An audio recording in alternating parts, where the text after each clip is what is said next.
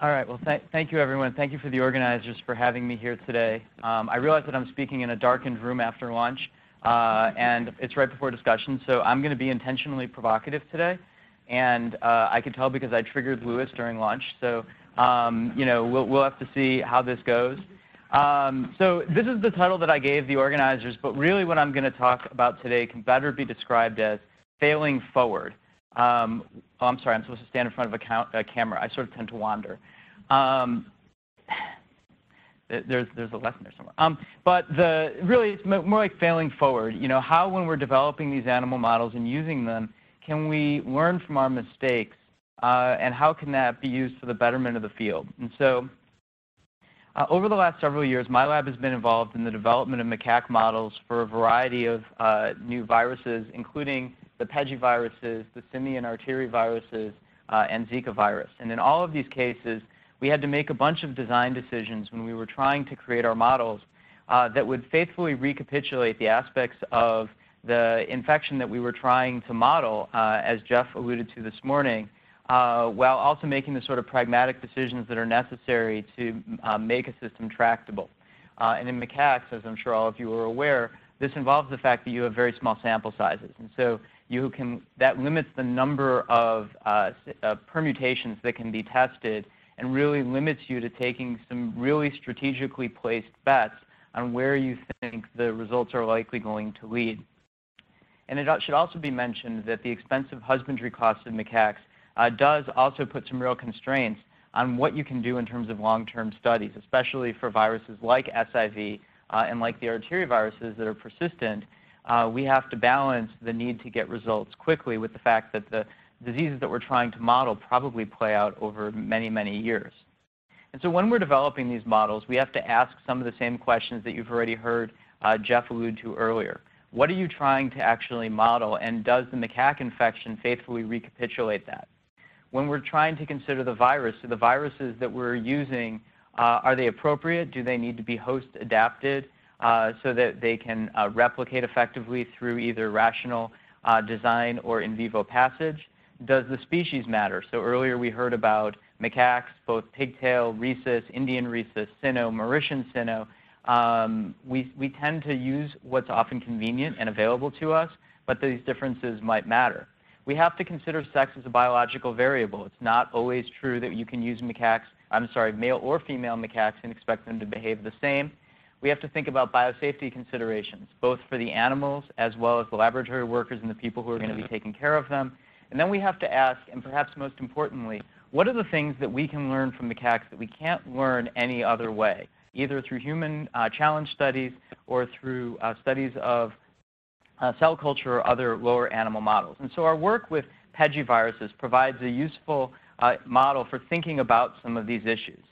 So for those of you who aren't familiar with Pegiviruses, you may have heard of them by their older name of GBVC. And the kooky thing about GBVC is that when people are infected with HIV and are co-infected with GBVC and are viremic, they tend to do really well. Their prognosis is very good. Here you see all-cause survival of people who are co-infected versus people who are GBVC seropositive versus people who are GBVC negative. And you can see that and these are people who are HIV infected and not treated with antiretrovirals, there is a clear survivorship advantage to being GBVC viremic. Espercalis and his colleagues in Sao Paulo have shown that immune activation is dampened by GBVC, aka human Pegivirus, in both the CD8 and CD4 compartments. And so this has led to the idea that perhaps this virus might be a useful adjuvant to antiretroviral therapy, because if we could knock down immune activation, perhaps we could get rid of some of the comorbidities that are associated with HIV, even in people who are on treatment.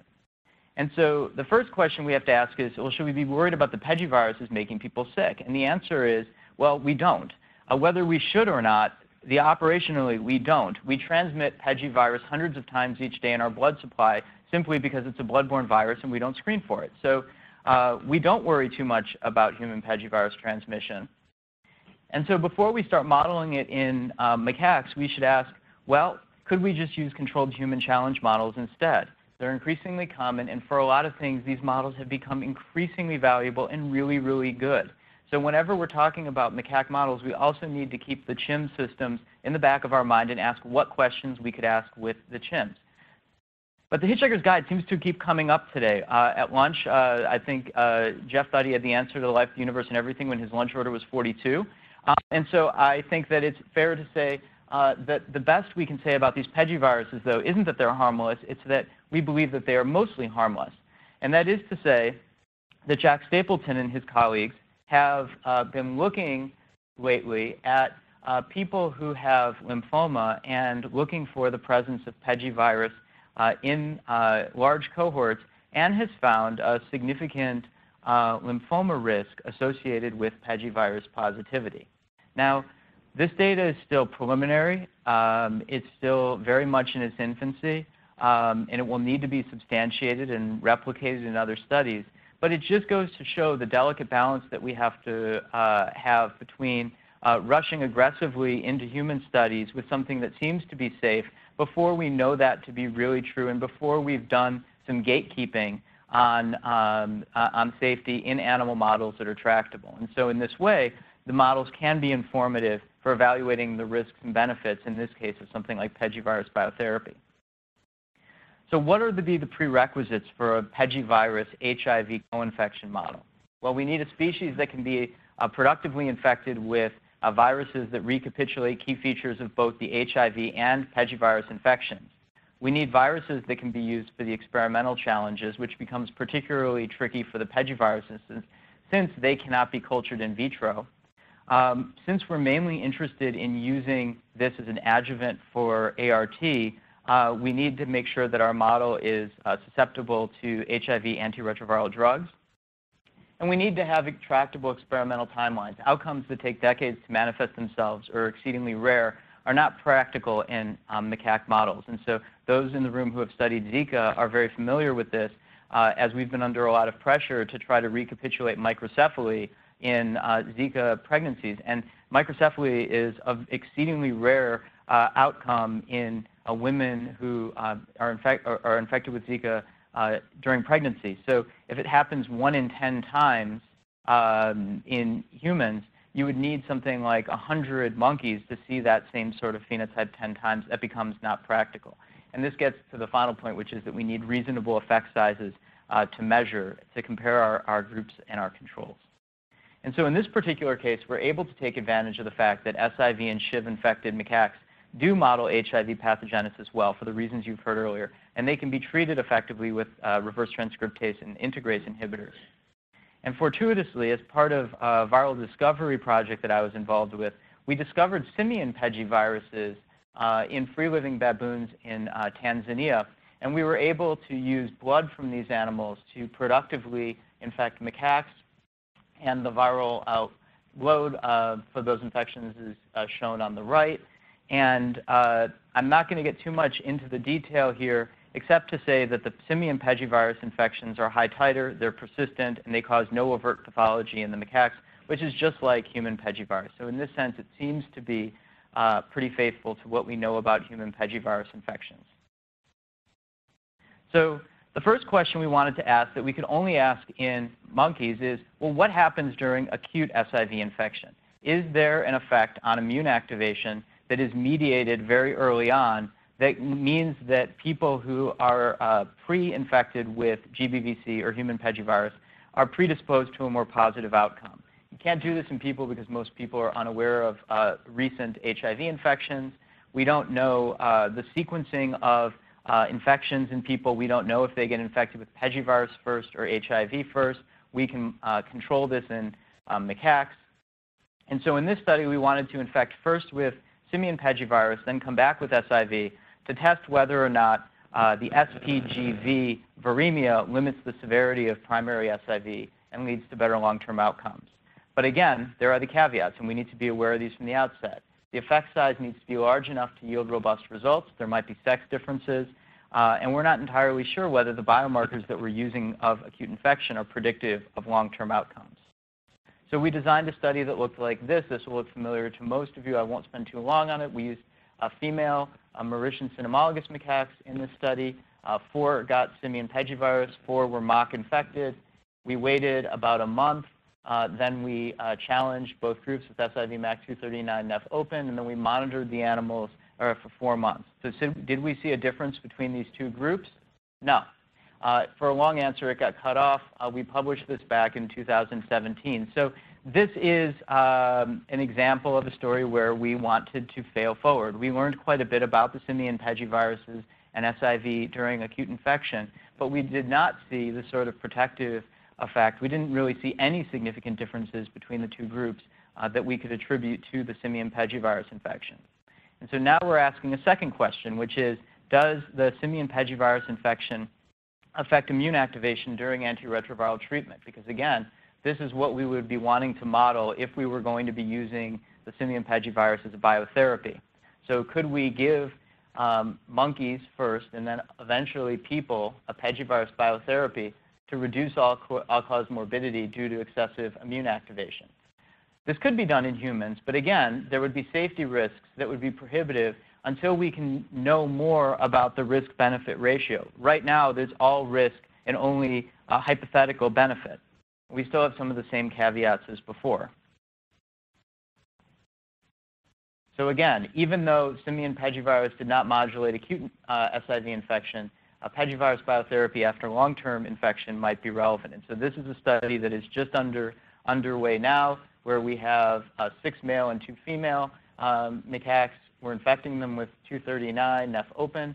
We're treating with antiretrovirals to bring the viruses to undetectable levels, at which point we will challenge with Simian Pegivirus, and we'll monitor for 4 months.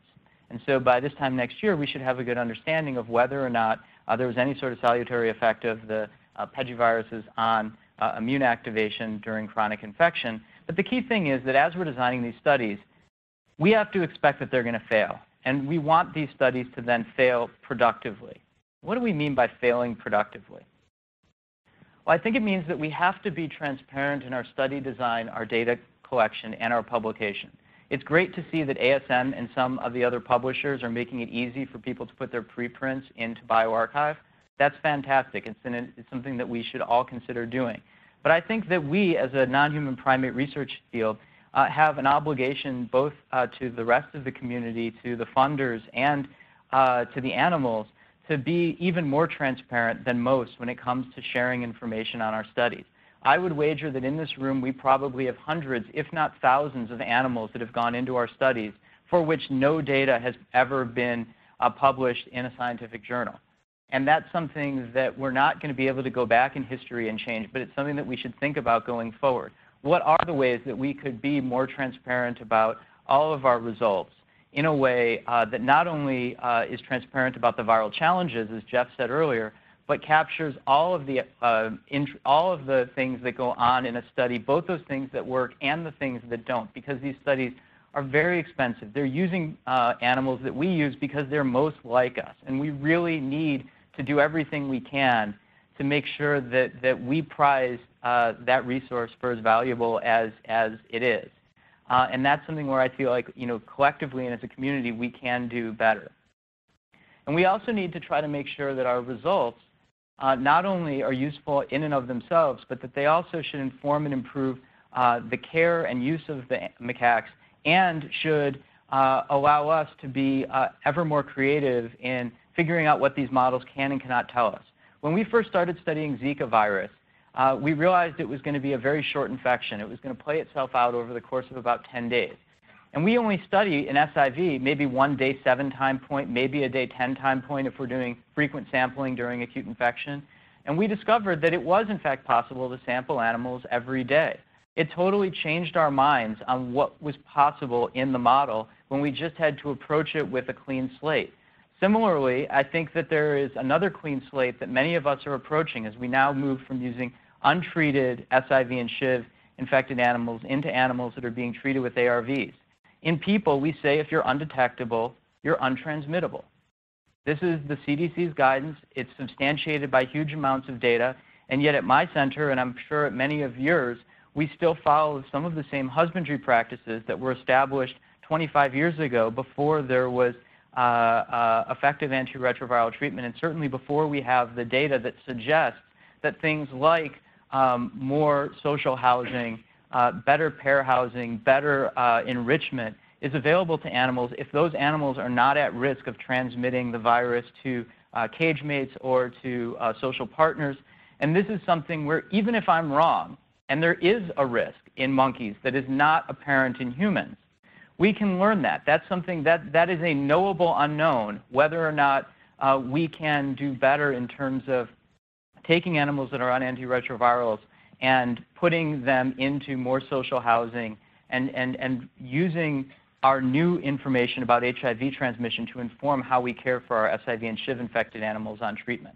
So with that, I'm going to close by just saying that these cross-species transmission models can be really valuable for understanding pathogenesis and testing countermeasures for viruses that are difficult to study in humans and where other non-primate animal models are insufficient.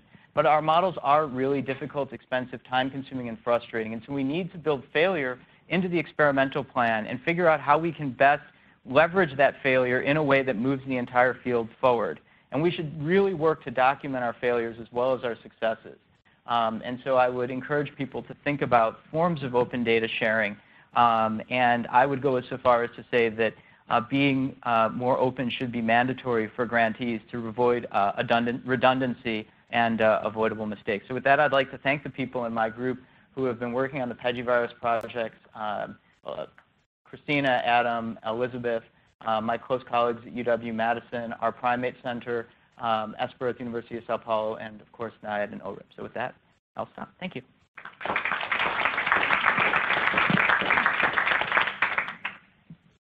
Questions, comments?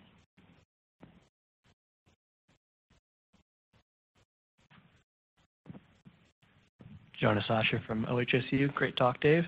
Do you think, since we're talking about models, and you chose Mauritian cynomolgus macaques, which I love, but the viral loads in the chronic phase in those animals are usually about 1.5 logs lower than they are in rhesus macaques.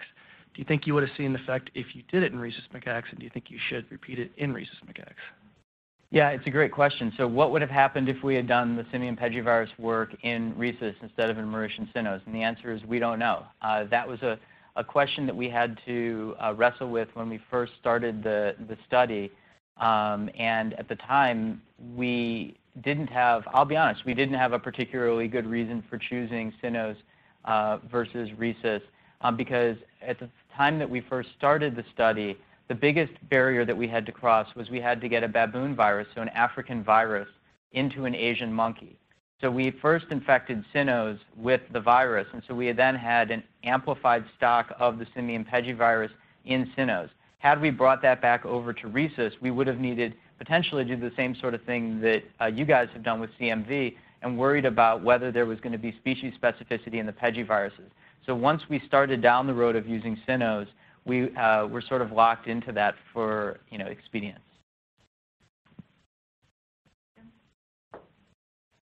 Could you just tell me, I'm speaking out of ignorance because I didn't read that paper.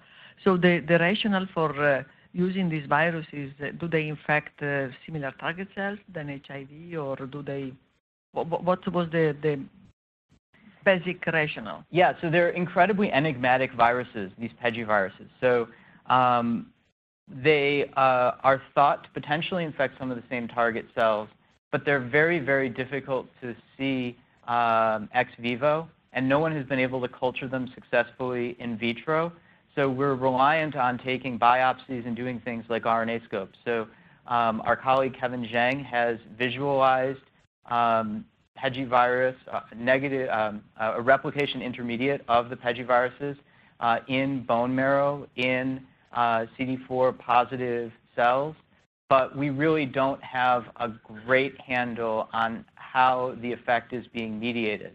But it is interesting to note that the Pegiviruses fall into a class of viruses that we call semi-persistent. So that means that after someone is infected, they're typically viremic for about 18 months on average, after which time, if they're immunocompetent, they typically seroconvert, so they don't develop antibodies for 18 months. When they do develop antibodies, the viremia, the plasma viremia goes away. If you have HIV, you rarely seroconvert. So if people who have HIV remain persistently pegiviremic indefinitely. And so the thinking is that these viruses are doing something to mask themselves from the immune system in a way that takes the immune system some 18 months to mount an antibody response, despite the fact that they're replicating to a titer that we can measure, typically about 10 to the 6th viral genome equivalents per mil of plasma. We can measure plenty of virus in the blood, but we can't culture it, and the immune system doesn't seem to want to recognize it. So it's really enigmatic. Do they replicate in the mucosa? We don't think so. The only place we've ever been able to, consistently document replication is bone marrow and spleen. Yeah, I had a quick question about, so did you say you're proposing to change your housing paradigm, or you have changed it in terms of looking at transmissibility with social pairs and stuff, or is it under discussion? So I want to bring this up. Again, this is something that I thought would be provocative. I'll be honest. If anyone from Wisconsin is listening, hi, and I'm not trying to throw you under the bus here, but there is a tendency for the vets to be very, very conservative and not want to be the one that sticks their neck out too far from where the other ones are. And so at our center, we've had lots of discussions about it. I'm going with one of our pediatric ID docs to meet with all the animal care staff to talk about this in the next couple of months to try to start this dialogue. But there has been a real reluctance to change the housing paradigms because no one else has. And so I don't know if that's true, if other people here have changed their housing paradigms. If we can start that conversation, for me, that would be fantastic. Hey, Jeremy. Yeah, Jeremy Smedley, OHSU, Oregon National Primate Center. So we do that. We do have a number of our animals that are on antiretroviral therapy, and for that phase of the study, we do co-house them. We do pair house them, not during the acute viremia phase before we suppress, but right. Absolutely during the suppression phase. And then depending on the study and the outcomes, we may separate those animals if we're looking for a viral rebound or whatnot outcome where there's going to be potential differences there. So we definitely take into account just what you're saying and manage our studies based on that. Yeah, if the virus is going to come back, you absolutely don't want to pose a risk. But have you seen anything adverse happen when your animals that are undetectable have been pair housed with other animals? Just standard pair housing stuff, injuries and the like. But nothing specific to the SIV. Right? Nothing directly related to the SIV, not when they're suppressed.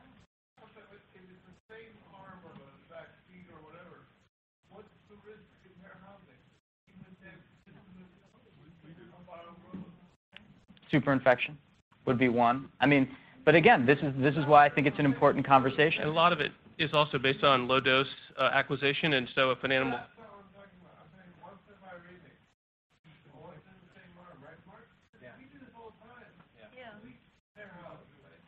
And Davis too. And Davis, they are pair housed. If they are in the same group, they are pair housed. Yeah, and we do the same thing once we determine whether they're progressors or controllers. The controllers we pair house as well. The progressors tend to head towards a necropsy. One more question? Jonas Asher from OHSU again. Hi, Dave. Big fan. To be clear, Jonah's last words to me before I stepped up here were, "Don't shame yourself." So, yeah. So to go to this paradigm shift, it occurs to me we actually just went through this because we have been setting up a macaque model of hepatitis B virus, which, for all intents and purposes, we encounter hepatitis B positive people all the time. And when we first started these studies, OHSU made us do this at a level 2+, like it was an SIV, and we thought that was pretty ridiculous considering people work at the hospital in level 2, and we actually successfully had it reviewed and changed to where those HPV-infected animals will now be housed at level 2. So there is some credence to this logical approach. Thank you.